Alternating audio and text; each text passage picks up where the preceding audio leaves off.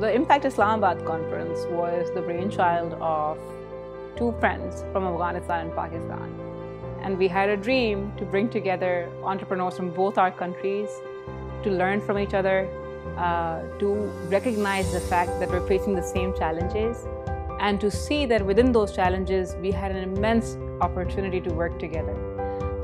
So the Social Innovation Lab here in Pakistan, my entity, along with Aghaez, my friend's entity, along with Philia, Brightpoint, and the Impact Umbrella, came to Islamabad and said, hey, let's do it.